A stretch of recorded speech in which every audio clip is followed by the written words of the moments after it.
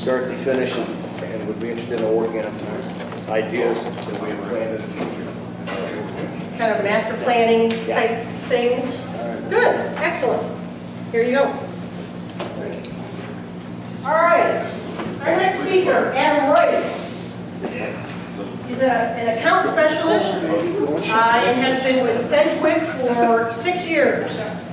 He began in the self-insured department doing medical bill review. That was a lot of fun. So much. Yeah. And he's moved up from there to handling the self-insured claims.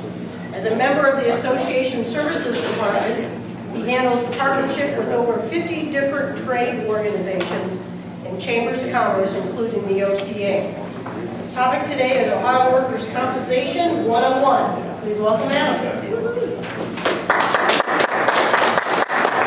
Good afternoon, everybody. I promise I will not be the one to keep you from beating rush hour traffic. I'm going to keep this pretty short. Really, I'm just going to go over a little bit of who comp management is, what we do, and our partnership with the OCA, and actually go over a few of the premium reduction programs that you can access by going through OCA and comp management, why that benefits you, why that benefits OCA.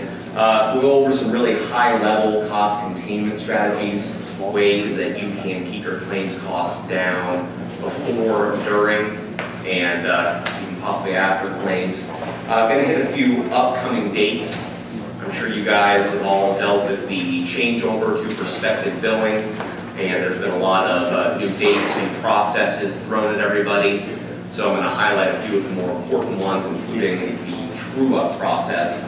And some good news that actually we just heard of a few days ago, a third million back has been announced by the Bureau. It still needs to be voted on, but it's more or less a certainty. So I will go into a little bit of why you should not be throwing out any mail from the Bureau, as it may be a check. Comp management, we have been in Ohio since 1984, and we are one of the largest third-party administrators in the state.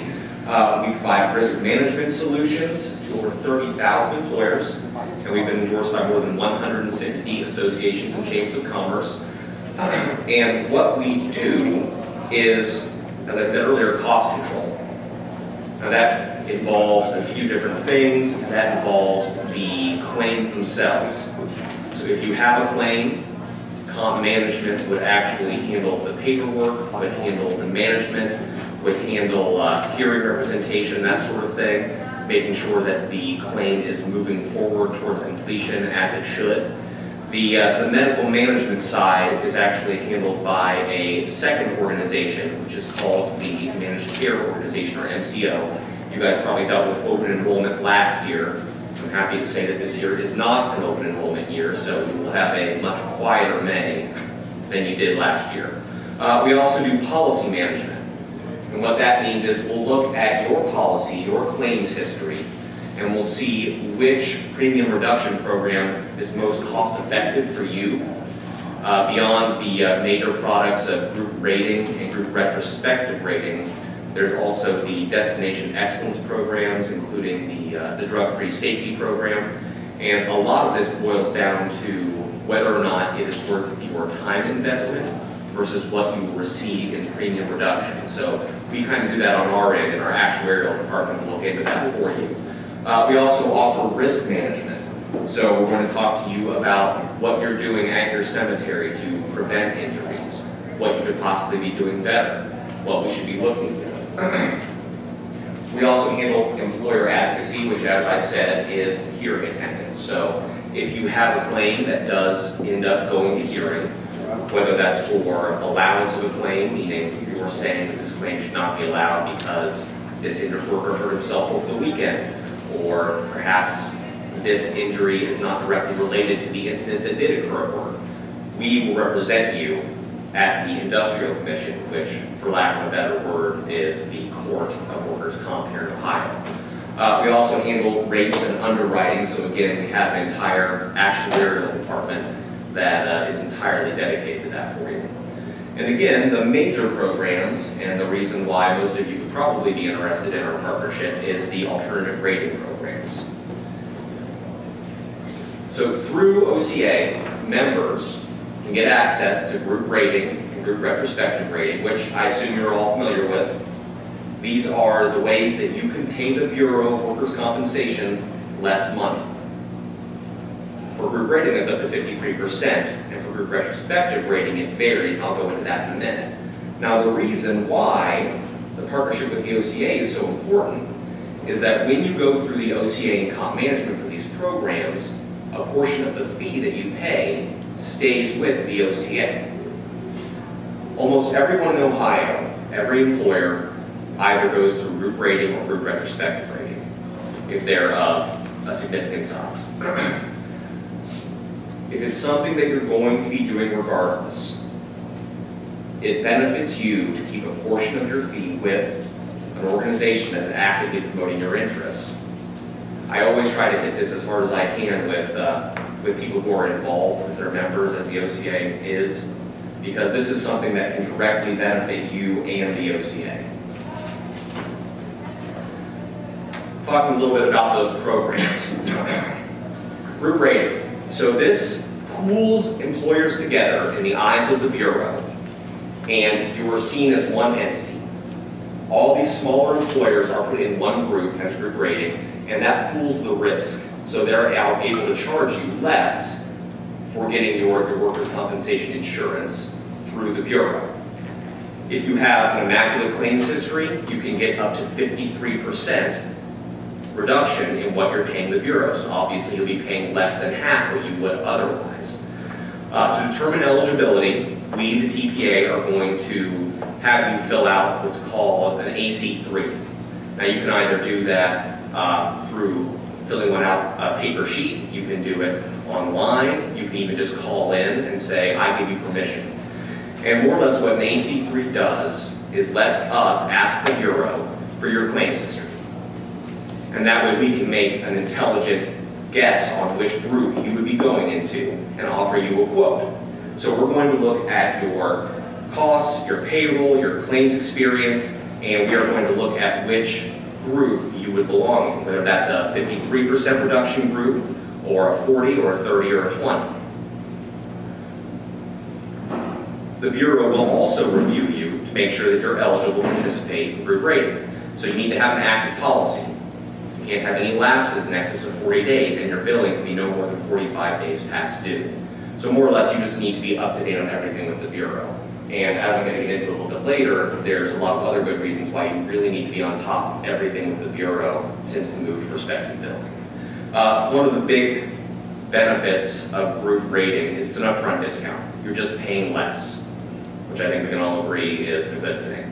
There's no guesswork. You know exactly how much you're going to be paying. So there's a lot of people who prefer group rating above virtually any other program. The other major product that we have, the other major discount program, is group retrospective rating. Group retro is relatively new in comparison to group rating, but it is a viable option for employers that don't qualify for traditional group or with people who are not getting much savings. How group retro works.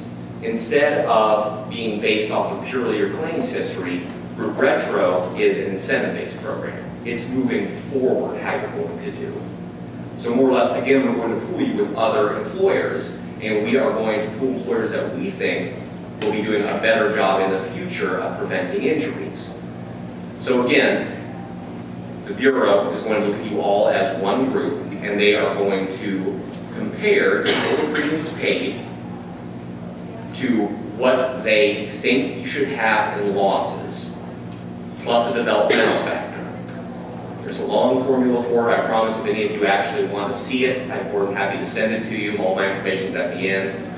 More or less, the Bureau assigns you a TEL, a total estimated loss. The Bureau is saying, due to the job codes that you've reported, your payroll, what you do, this is how much we expect you to have in claims cost. And they compare that to your TML, which is your total modified losses. Those are your actual claims costs. If your actual claims costs come in below what the Bureau thinks that you should have, you'll get a refund. That's the long and short of group retro. Now, they actually look at this over 3 evaluation periods. The reason being, claims develop. You can have a claim that starts out as a simple knee sprain that ends up involving the back, involving the shoulder. So they look at it over 3 periods. After the end of the year in which you participate in group retro, they'll look at it 12 months after, 24 months, and 36 months. What we look for when we're considering someone for group retro, you want to look at a historical claim trend of declining loss ratio. So what this means is we want to see that you're having fewer injuries moving towards the present. We want to see that things are improving. Perhaps you've had a few bad years, but you put a safety program in place. You're getting less injuries now. Things are moving along in the way we want to see. Then you're a good candidate for group retro, even though your claims history may disqualify you for traditional group rating. You want to have a safety program. You want to have a transitional work program in place if at all possible. Take advantage of salary continuation and put an emphasis on settlement. The reason for settlement, it caps claims. There's no development after a claim is settled. So some of the pros of group retro as opposed to group rating.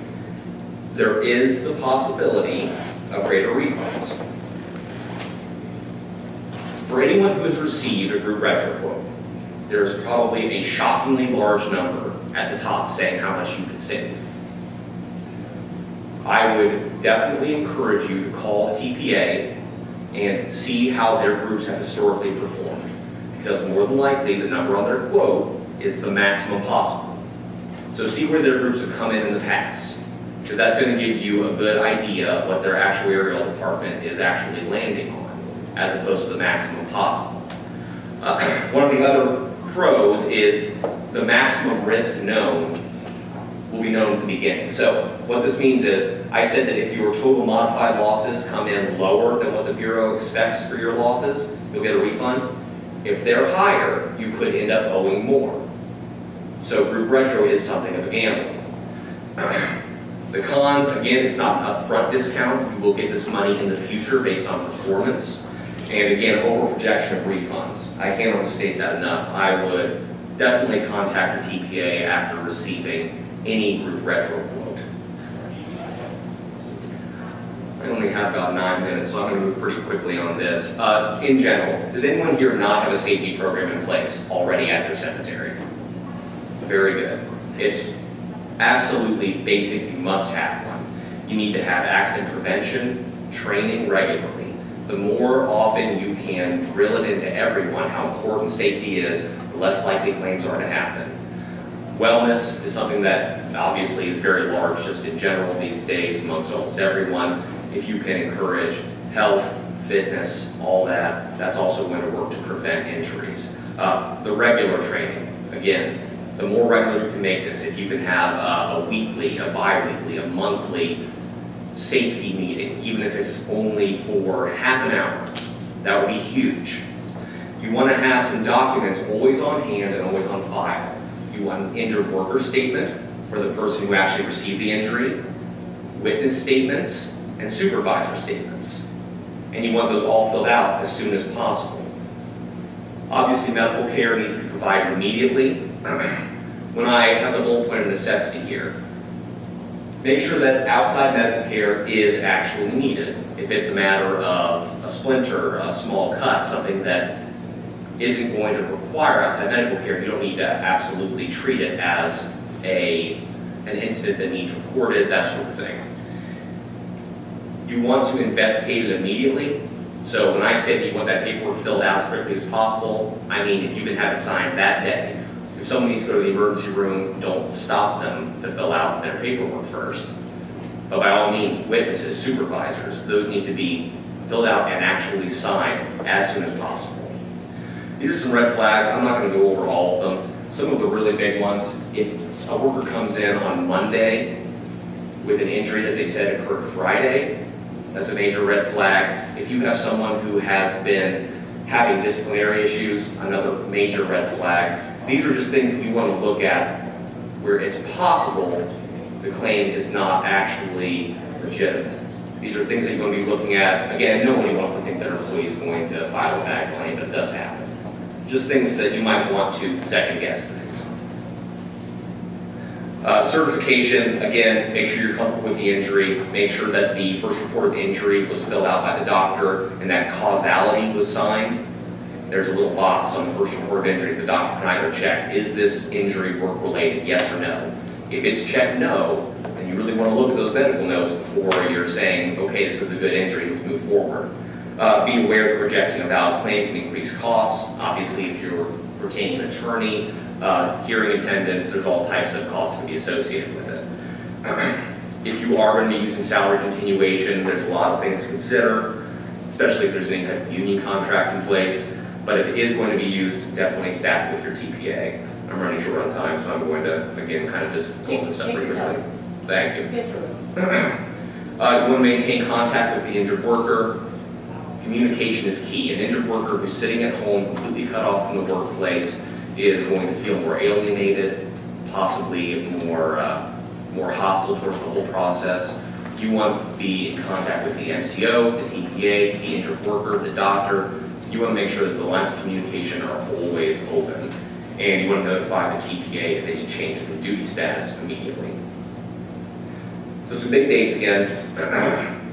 Hopefully, you've all been notified by this by either your TPA or the Bureau. Obviously, with new prospective billing, you've had to get the estimate of your payroll. March 31st is the last day you have to request a change in the estimated payroll. So if the Bureau sent you an estimated payroll that was way off, you cut staff, you added staff, March 31st is your last day. It's also your last day to change the installment plan. May 1st, the Bureau is going to mail the premium notice for the 2017 policy year. May 31st is the deadline for the Destination Excellence programs. So I talked about the drug-free safety program, the industry-specific safety program, the transitional work bonus program. The deadline is May 31st to make sure you're signed up for all of those. On June 1st, the Bureau is going to mail the invoice for the 2017 policy year. On June 30th, the first installment payment for 2017 is due. July 1st, the Bureau is going to mail the true-up notice for the 2016 policy year. I'm going to talk about the true-up for just a second here. I'm going to get through a couple more dates, then I'll go back. August 15th, the true-up report and premium payment deadline for the 2016 year. The survey date isn't going to really affect most of you. The survey date is the date that we actually take a snapshot and look at claims. So again, it's not something that anything is due, anything you have to do, it's more something for us. And November 20th is the group rating deadline. So that's the big one. The vast majority of employers are in group rating. So November 20th is the deadline for group rating enrollment. The true-up process. Hopefully everyone is on board with the true-up process because I've been trying to hit this hard in all of my presentations and all of our communications for the last year or so. So more or less all this is, you have to reconcile your actual payroll with the estimate from the previous year. It should be fairly simple to fill out. The Bureau is not always the best with that, but I feel like they've done a pretty good job with the true-up reports. You will not have your coverage lapsed if you do not fill out the true-up on time. But what you will have happen is you'll be removed from your premium reduction programs, and you will owe the difference. So if, for instance, you were in a 53% premium reduction group, and you were not to perform your true-up in a timely fashion, the Bureau will remove you from that group, and you will owe the difference. So it would more or less be doubling your workers' compensation costs for the previous year. Extremely, extremely important. If you have any questions about the true-up, you can reach out to your TPA, you can reach out to the Bureau, you can reach out to me even if you're not with us. I'd be more than happy to answer any questions or guide you through the process. You can submit them online, in person, or by phone. Obviously, I've got the information right there. You also will be ineligible for future discount programs until it's complete. But again, the big thing is that you'll more or less be guaranteeing yourself a second bill, which I don't think anybody wants to see, especially with third billing back, which if it is approved at the April 28th meeting, how much is this going to be? More or less, the Bureau has taken in more money than it needs as a government entity, and they are going to be issuing partial refunds back to employers. So for private employers, you're looking at 2/3 of what you paid for the policy year ending June 30th, 2016. So you will actually be receiving a check from the Bureau. As long as you are up to date, as long as you were up to date with everything for the end of that year and are currently up to date, you shouldn't have to do anything. The check will just go in the mail and you will actually get it. And it looks like they're planning on sending it out midsummer. So you should probably expect that by the end of July, I would say, at the latest. It does still have to be voted on April 28th, but again, from what I understand, what we're hearing from the Bureau, this is pretty much a foregone conclusion, and you should be expecting the check. And that's just under the wire. So, again, feel free to reach out to me at any time for anything, for any questions, even if you're not with us. All my contact information is right there. And I'm glad that I was at least able to end this presentation with some good news about the 30 going back. I don't always get to do that. And thank you very much.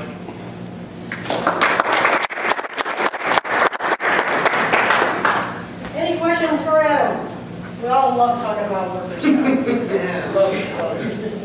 Just FYI, like you working with ADP Total Source, they handle all my workers' comp stuff. So. It's another good thing.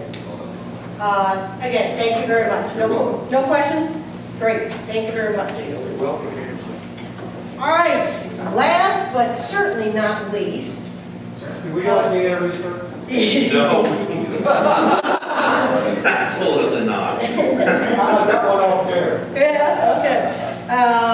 Our last speaker is our own Kirk Roberts.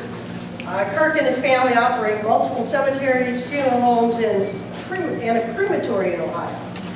Kirk started selling pre-need cemetery property in 1986, moved into operations in 1999, and then moved back into the sales and marketing part of the business in 2012. In 2015, Kirk was invited to become a part of the Toppers Study Group, an invitation-only 25-member group of industry leaders in sales and marketing that meets annually to discuss opportunities facing the cemetery, funeral, and cremation market.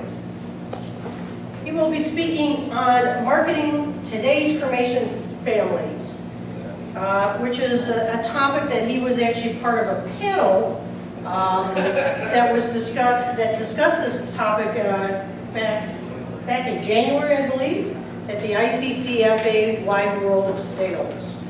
So please give a warm welcome to Kirk Roberts.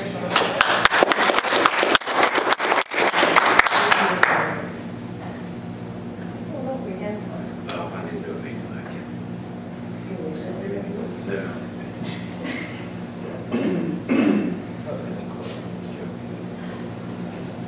No. Okay, we're good. All right, first things first. We gotta, oh, man. I assumed that was on the screen.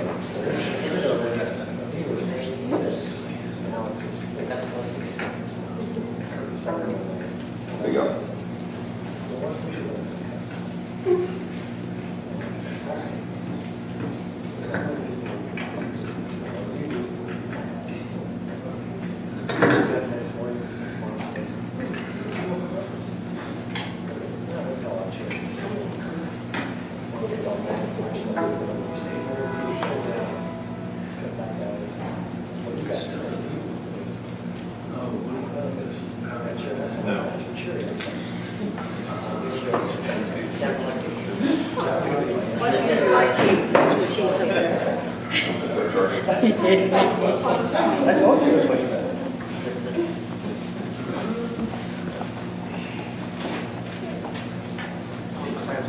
Oh, I thought you were doing it.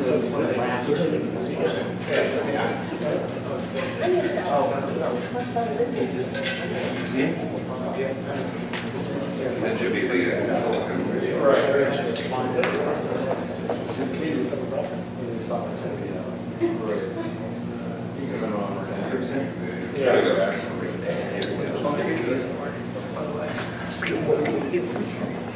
Thank you.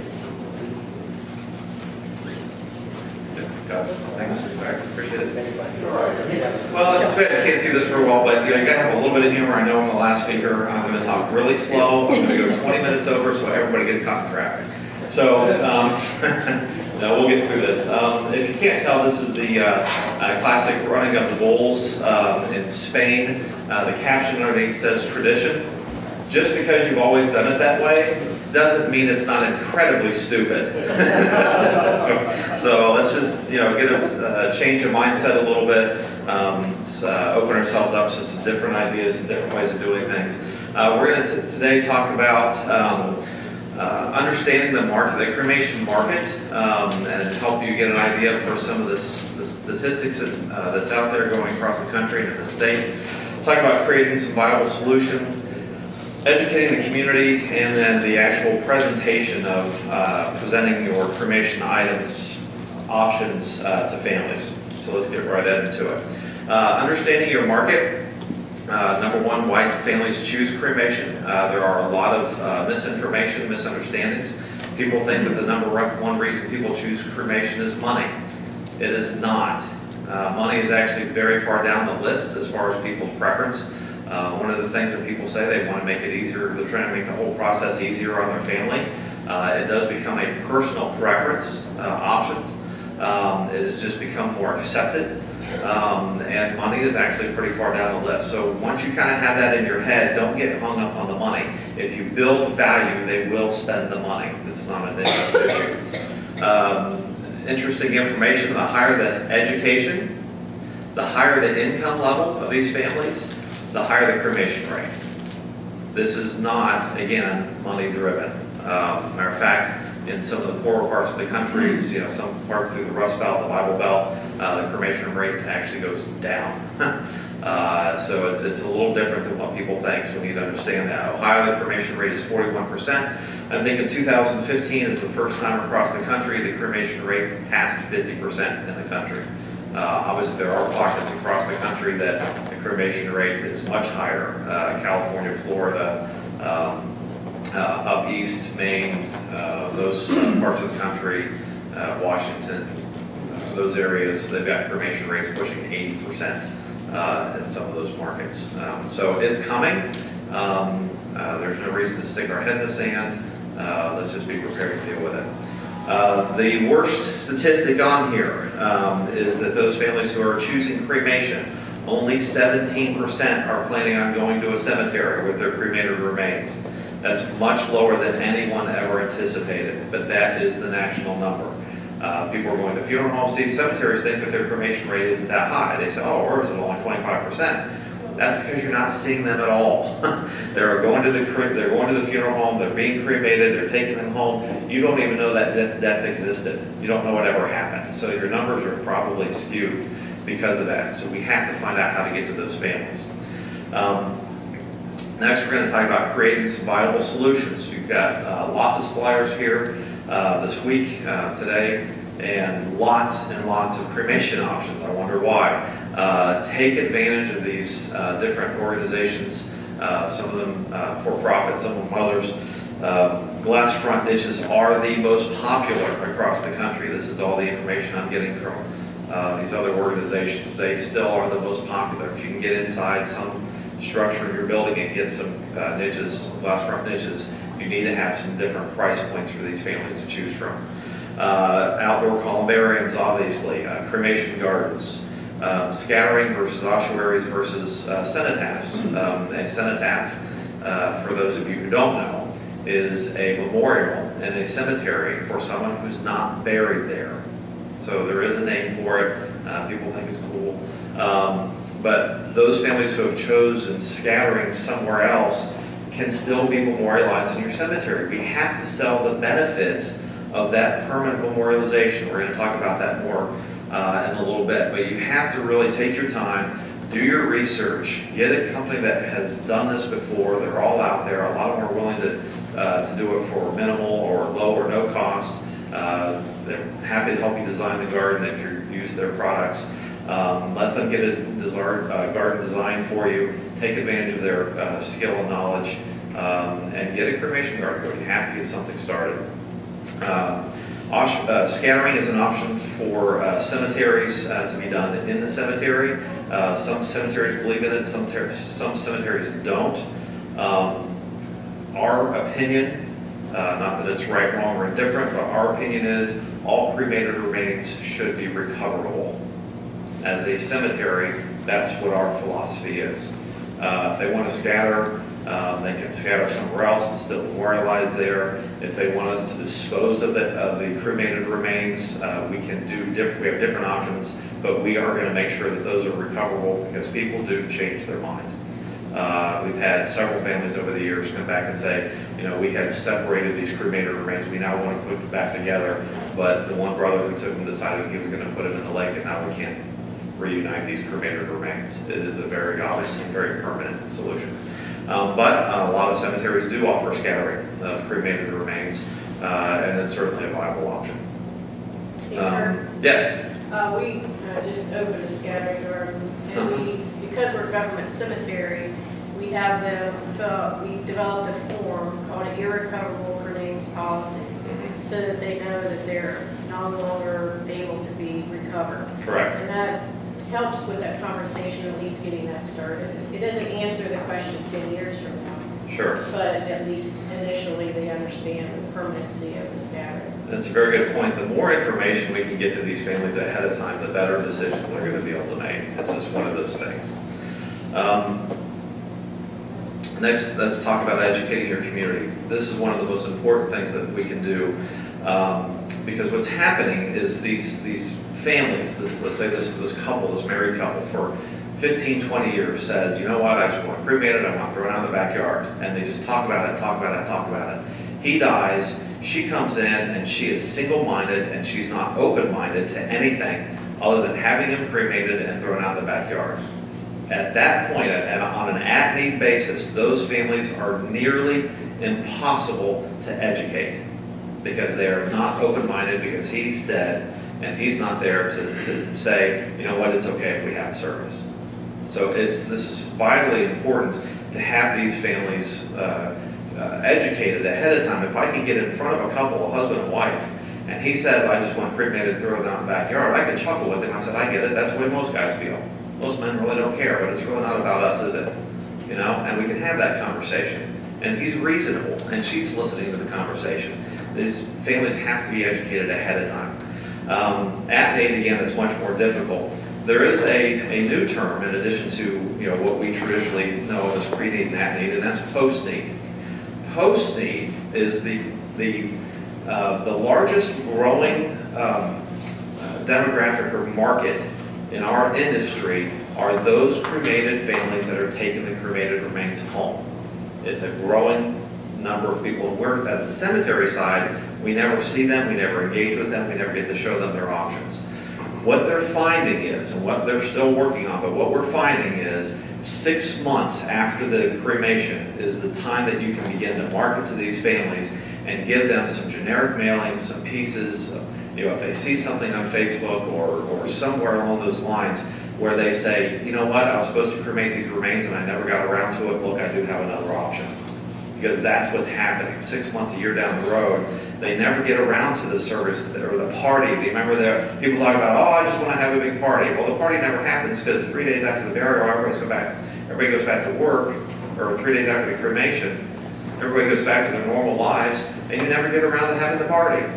It just never happens. You never get around to doing the scattering. You never get around to getting to his hunting camp in West Virginia. It's an effort to do these things, and thus the term how to get cremated remains out of the closet, because that's where they end up, or in the attic, or in the basement, or there was one lady that she kept him in the trunk of her car. She was afraid if there was ever a house fire, but she didn't think about what if her car got stolen, So, and people don't think about all of these things and the importance of getting these cremated remains into permanent placement in the cemetery. Social media can work. One of the other big items that they're having a lot of success with are seminars.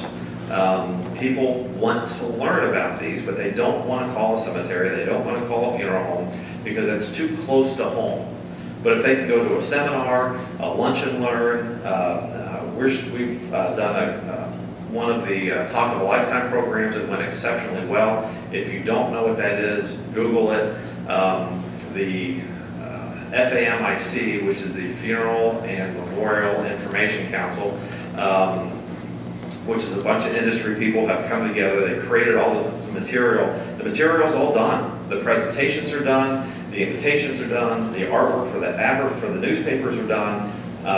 It's all ready to go, and they're good little programs. It's a nice way to get in front of some people without sounding like, oh, we're going to talk about cremation.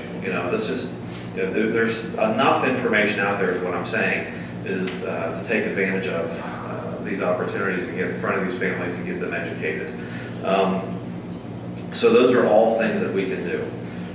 Finally, the presentation. And I know I'm moving through this quickly, but I really want to spend a little bit of time here. This is the most important thing, is when you get in front of these families, how do you get them to say, yes, it's okay to have a service, yes, it's okay to have a viewing, and yes, it's okay to get some permanent placement into the cemetery. The first thing we have to do is build value in what we're doing. Don't forget to build value in their life and what we're really talking about. Get their kids involved. I know they're not involved at the moment, but talk about their kids. How many children, adult children do you have? How many grandchildren do you have?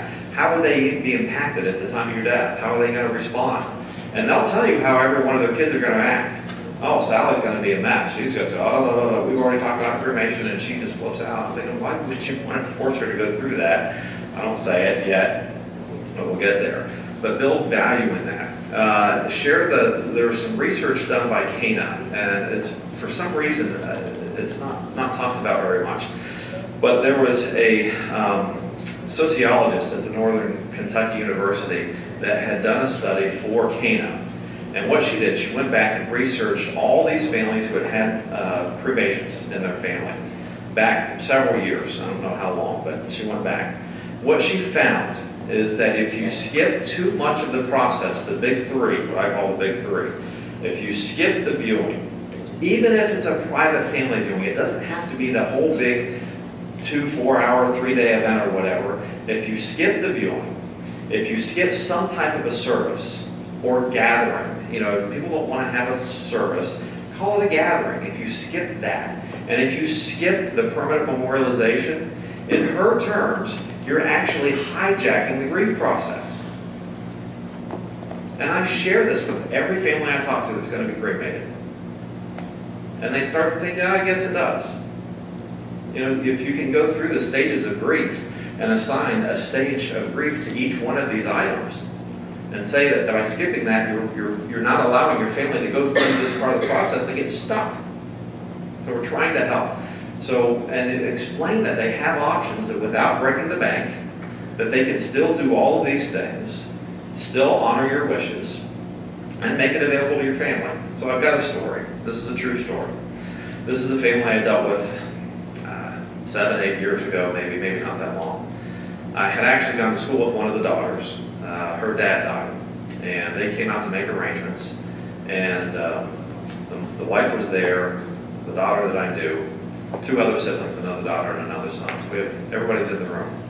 Wife says, we go to the time where we say, well, what day would we like to have a service? She goes, we're not having a service. This is the wife. And the kids are like, what? What do you mean we're not having a service for Dad? We got all these people who are already calling us, wanting to know what time the service is going to be, what day and time. She said, no, we're not having a service. Why? Why won't you let us have a service for Dad? Because your dad made me promise for 20 years not to have a funeral service for him. So you imagine, all those years, he's sitting at the kitchen table, honey, I don't want a service. I don't want people fussing over me. I don't want people looking at me. I don't want people, all this. I don't want people crying over me. All these things that we've all heard different people say all those years. Kids just had a fit. Finally, she bent. She was fine. You want to have a service? Have a service. The day the funeral service comes, everybody's there. Everybody's talking. You know how it is. Everybody's visiting. Kids are kind of roping up in different parts of the room, visiting with people that they know, their friends, grandkids. Looked around, there was somebody missing. Could you imagine sitting at home while your family is honoring the life of your husband that you were married to for so many years out of guilt because he made you promise not to have a service? please use that story. If I could have sat down with him for 5 minutes and said, would you please tell your family your wishes, that you don't want to have service? But if it's that important to them, will you at least just give them permission? That's all they need. Would you at least give them permission? He never says no to me. Ever. It's that important. We have to get these emotions built back into these families. We're missing the emotion part. So many people skip it. I think it's not important. Nobody wants to get anybody upset or anything, you know? So you have to make sure you offer these options, explain these things, tell these stories, build the emotion back into it, build the value back into the viewing, build the value back into the gathering. You know, folks, everybody has a shoebox full of pictures. And what's the first thing we do when we go have a death? We start going back and going through all those pictures, don't we? Because it's important. We're remembering that person's life. That's the purpose of the service and the gathering, is to remember these people and honor these people. Sure, we can do cremation, but don't forget the important part. The important part is having a service. Don't forget, logic tells. We can tell all the information, tell all how great all of our stuff is, which is great. We have wonderful options for people for cremation. But don't forget the emotional part. That's the important thing. And then you have to close. Once you've made that presentation, once you've explained all their options, you got their head nodding, you have to close. You have to help them make decisions. People traditionally are terrible decision makers because we don't make decisions very often. You know, the average person, they go to work, they're told what to do, how to do it every day. They go back home, their wife tells them what to do, how to do it every day. They're not good at making decisions. We have to help them decide, have to help them make these decisions, get them committed, get them taken care of. So when there is a death, they don't have to go through all this. That's the important part of this. So I found a video. I actually had seen a video at another presentation. And it really explains how we can help get these families that emotional pull. I'm going to show this at the next Talk of a Lifetime thing we have, but this was from the one of the Mad Men series. I've never seen the TV show Mad Men, but they were advertising the old Kodak carousel things. Remember, they were an advertising agency, and they were selling Kodak on how they can present this and sell it. But it really kind of fits over. So we're going to cross our fingers and hope that the sound works. Because if it doesn't, it's not going to be much. This is Joe Harriman. Lynn Taylor. No equal. Facility, but they don't take vacations. What do they show? Slides been working? So, have you figured out a way to work the wheel into it? We know it's hard because wheels aren't really seen as exciting technology, even though they are the original. Well, technology is a glittering lure. But there's the rare occasion when the public can be engaged on a level beyond flash. If they have a sentimental bond with the product. My first job, I was in-house at a fur company with this old pro copywriter, Greek, named Teddy. And Teddy told me the most important idea in advertising is new. Creates an itch. You simply put your product in there as a kind of calamine lotion. But he also talked about a deeper bond with the product. Nostalgia. It's delicate, but potent. Sweeter.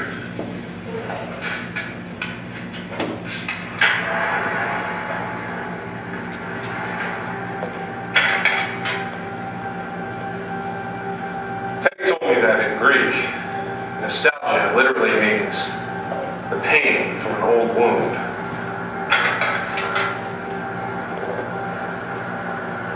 It's a twinge in your heart, far more powerful than memory alone. This device isn't a spaceship. It's a time machine.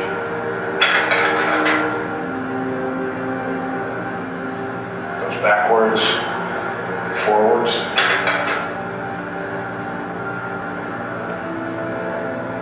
It takes us to a place where we ache to to go again.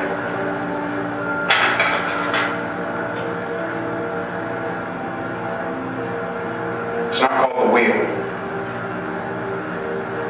It's called the carousel.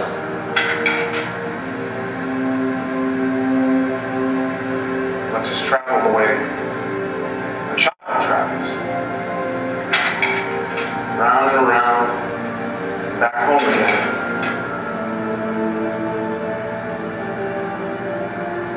To a place where we know we are loved.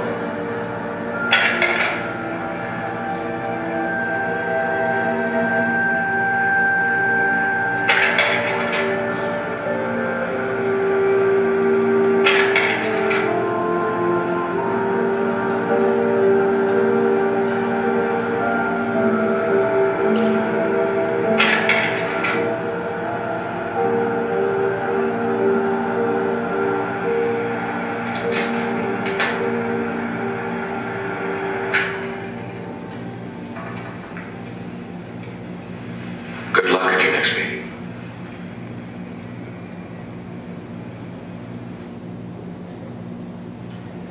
That's the emotion we need to put with our products from cemeteries. Thank you very much.